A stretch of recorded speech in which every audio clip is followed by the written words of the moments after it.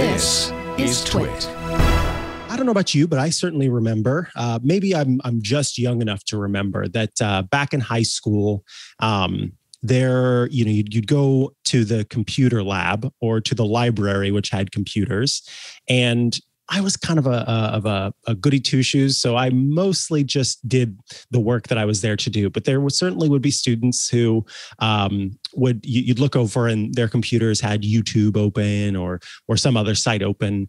Twitter wasn't as popular at the time, / not around.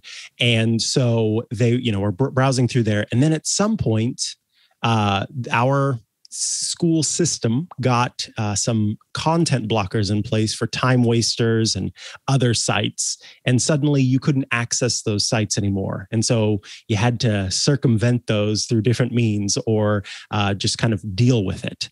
And so content blockers are nothing new in schools. But sometimes these algorithmic surveillance tools just miss the mark. And we are joined today by Todd Feathers, who's written over at Vice's Motherboard publication about content blockers truly missing the mark. Welcome to the show, Todd. Well, thank you guys so much for having me. I really appreciate it. Yeah, we are happy to have you here. So let's kick things off by talking about some of the different content blockers that you were investigated. And before we get into kind of where they missed the mark, maybe you can explain kind of what these content blockers are advertised to block. What are they meant to block as part of their systems? Yeah, well, as you mentioned before, these have been around for a while. There's kind of a new slew of companies that have popped up in the last few years, particularly in response and advertising themselves as ways to prevent things like school shootings, teen suicide, and protect kids from child predators. And so I looked specifically at two companies for this story, Bark and Securely, but there's a couple others that are really popular in schools. GoGuardian, Gaggle are some of the main ones. And some of them, like Bark, cater to both schools and they offer private options for parents to use on their kids at home. And these tools can do anything from just, block content or filter content on, browsers to monitoring everything that students type in emails, everything that they type into, Twitter or Facebook. And they're really, the way that they're described by a lot of privacy groups is spyware for children. Gotcha. Spyware for children. And so, yes, they, at least in schools, are meant to kind of block things. And I think that this is an important thing. I want to kind of go a little bit deeper with you here, Todd, because back in the day, I remember that the content blockers were kind of nothing more than we block certain websites. And so the website itself was blocked, but it didn't go farther than that. So again, just to really point it out here, these are things that are like scanning what's on the computer. They're, monitoring every part of the child's activity, right? Yeah. So for example, as part of the story, I bought a subscription to Bark's plan for children and used it on a test account where I sent myself various emails. I visited websites. I uploaded certain kinds of photos to Google Drive to see what would get caught and what wouldn't.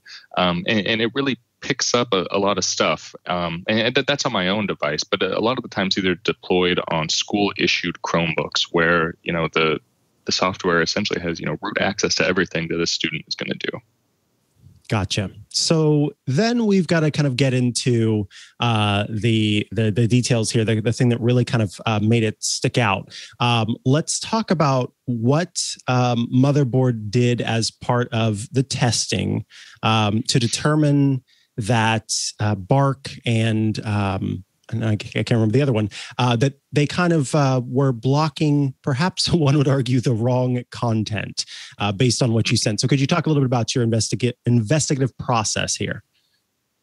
Yeah, absolutely. So this story started when a student who goes to a high school that uses Securely, which is the other company that we kind of investigated here as its web filtering platform.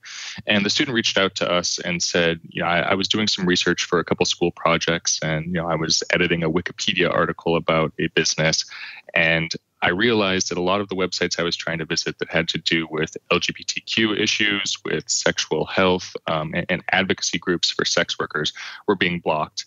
And so he took it, on his own to go out and investigate a little bit more. He came up with this list of about 60 websites that he shared with us that had been blocked, by securely, using his school issued device, and that they included, some kind of inane things like gayrealtynetwork.com, which is just a website where you can go in and look for a LGBTQ real estate agent if that's what you would like to help you find a home. And you look at this website and really the only thing you can think of that would explain it being blocked is that it has the word gay on the homepage. But then, there are some more, sinister and damaging examples. There are websites for mental health organizations for teens that you cannot access if, at least at the time that we started this investigation, that you could not access if your school was using securely. So we used that data, and I confirmed that with some other sources who have access to securely. And then we separately tested Bark by, like I said, signing up for a subscription and just sending a bunch of emails with, various kinds of messages that you would hope, would get flagged and wouldn't get flagged. The lead of the story is, a message I sent to myself saying, I intend to join a neo-Nazi group, the Texas Rebel Knights of the Ku Klux Klan. And Bark's CEO told us in an email that that message shouldn't have been flagged because it didn't contain enough context to indicate any kind of grooming or intention to join a white supremacy group. Okay.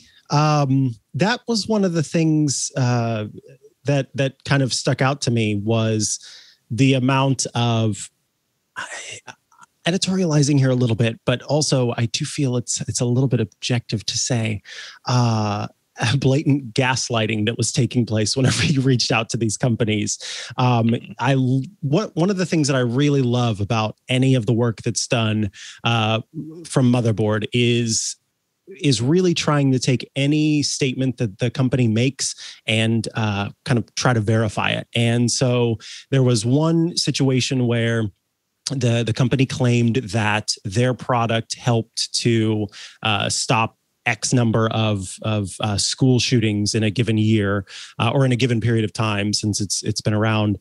And after kind of inquiring about that, they moved that data or that statistic kind of out of the main part of it. Can you talk about then what happened whenever I believe it was the CEO or somebody got back to you and said, look, we turn around that data all the time. Can you talk a little bit about that process?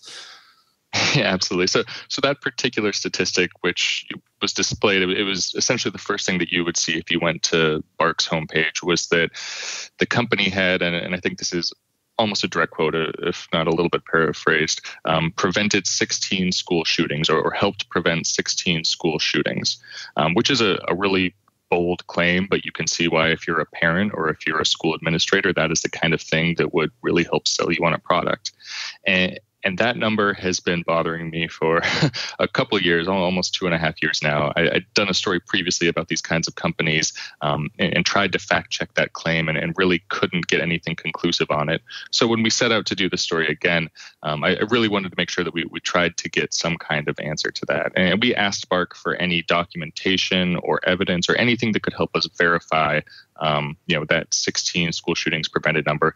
And then we also asked just for, the definition of what do you mean by prevented? Are you saying that Bark is the reason this didn't happen, or just that Bark, caught something that was part of a long chain that prevented a school shooting from happening? And Bark didn't provide any evidence. They didn't provide any real explanation for how they reached that 16 number. What they did do is they removed it from the prominent place on the homepage. And the CEO, again, in an email, wrote to us that, they regularly rotate these stats. And in a certain sense, that's true. The two other stats that accompany it are, the number of children that the company says that they protect currently. And I think the other one is, number of dangerous incidents or something detected. And those periodically go up. As you would assume, the company gets more customers. But the school shooting number has stayed the same for all of 2021, according to our review of the times it's been saved on the Internet Archive. So they haven't been rotating that until they were asked about it. Yeah. That was a really interesting piece of the story that I thought was important to point out. At the end of the day, we've got these algorithmic methods of trying to block and unblock certain content, and you talk about filtering morality. Could you talk a little bit more about that portion of your piece? Yeah, so this kind of goes back to what you started with in the intro is, the days when we would go into the computer lab and, my website that I would use during my time on the computers was addictinggames.com. You could play all kinds of stupid little games on there, right? And during that time when I was in school and using that, the content was being filtered. There was a web filter in place. There's a 2000 law.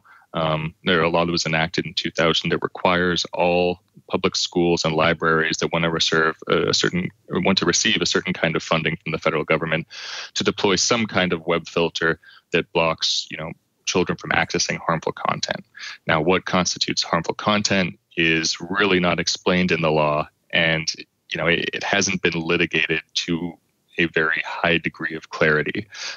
So for years, we've come across situations where libraries and schools would buy a product where they could click a box that would say, block any content related to alternative lifestyles or sexuality, which is, I think on the face of it, pretty discriminatory. And that's been challenged, but only in the context of an administrator purposefully going in and saying that you can't access this content and a human making that decision. But what's different now is that, algorithms are making these decisions, and algorithms are imbued with, human bias. And some of that bias is fed back into companies like Securely and Bark's web filters because they take feedback from administrators. And if a school tells them that, we don't want our students to be able to access this website, they may block it. And then it's blocked for not just that school, but schools across the country.